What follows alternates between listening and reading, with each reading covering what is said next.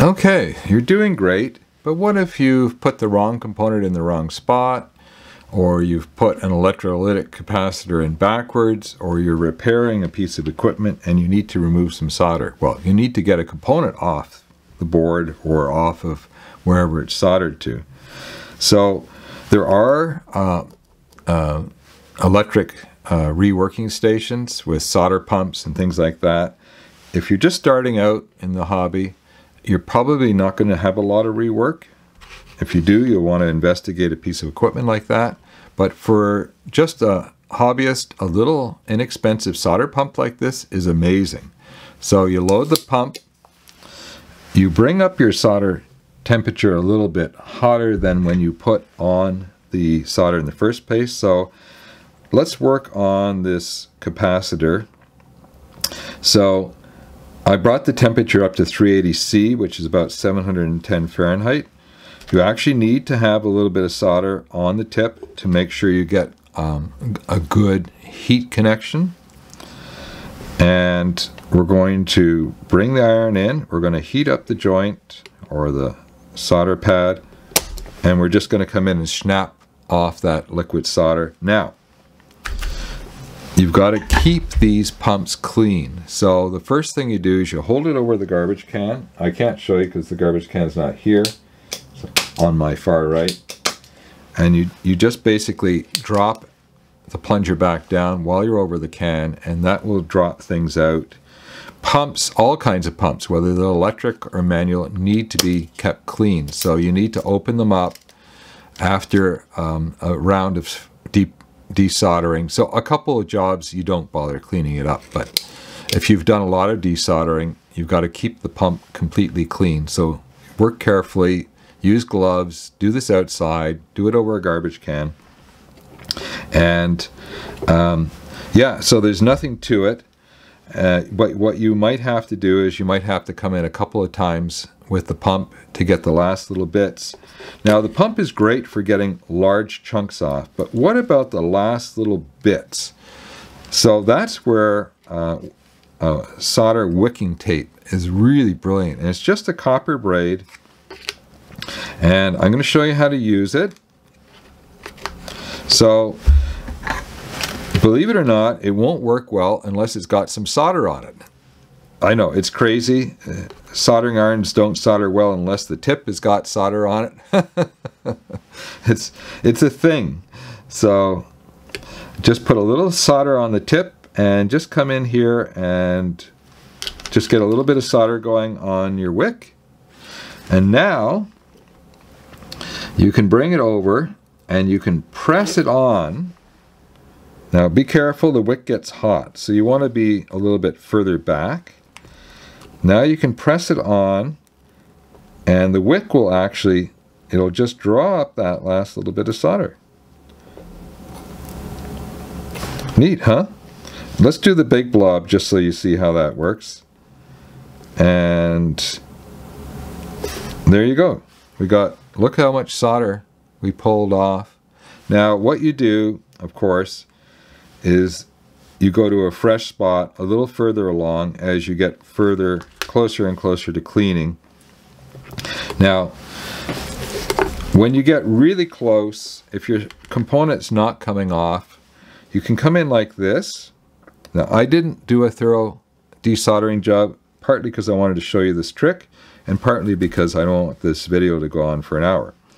So it takes time to desolder properly, so you don't wreck the component or the pad.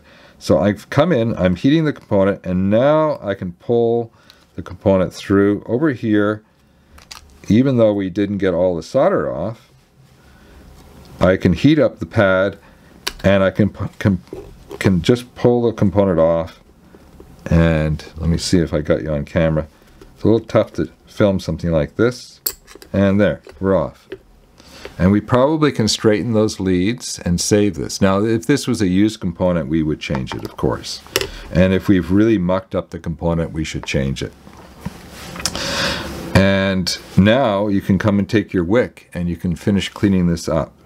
Now, when you're desoldering, be really careful not to put too much force on prying components off the board, on too much heat on the pads. It's better to take your time, because if you put too much heat on the pads, you're going to lift the pads and wreck the board, and you don't want to do that. Okay, well, that's pretty much it. That's how to solder and how to desolder. What about when the board is all done? What do we do with that flux? Well, when we come back, we'll finish up. Okay, so with no clean flux, you can actually leave the board just like this. The flux won't conduct electrically, and it'll be fairly safe, but it's not the best practice. And the removing the flux is a good idea. So, and it's a bit of a job. So this should be done outside in full ventilation. Set up a little work area outside. We have a little workbench we set up outside that's just great for this kind of job. You're going to need a solvent like acetone. This is very dangerous stuff. It should always be kept in a sealed container in an outbuilding, not in the house. You should use proper gloves. These are nitrile gloves. Don't use inexpensive gloves. And basically, you will take a little bit of acetone. You'll have a little tiny plastic tub. Any kind of a little plastic tub, like the little caps that you get on laundry detergent bottles. Just make sure they're clean of detergent. You never know what a solvent's going to react to. Get a nylon brush like this. Any kind of scrubby brush that the acetone won't dissolve will work good. You actually carry a set of 3 different kinds of brushes in the store, but you can find these all over the place. And dip this into a little bit of acetone and then scrub away. Come back and wipe off. Do it again. And keep doing it until you get all of that sticky stuff off. And then come back with 99% isopropyl alcohol on a clean rag and do some more cleanup. And at this point, you're almost done, and the alcohol will really help to just clean off the last of the gunk. Let me repeat, do this outside. Dispose of your rags safely. They're a fire hazard. So don't bring them into an enclosed space. What I do with solvent-coated rags is I just drape them on a sawhorse outside in the open air. Never pile up rags. They can self-combust. And once the solvent's evaporated, then the rag is relatively safe to throw in the garbage can outside. So yeah, so that's basically all there is to it. If you've gotten this far and your board is looking as good as mine is, it's a little bit of a schmozzle, because we were putting components where they weren't actually designed to go. We're just trying to learn how to solder, right? You've done really well, and you've got more. I just touched on about half the components in the bag.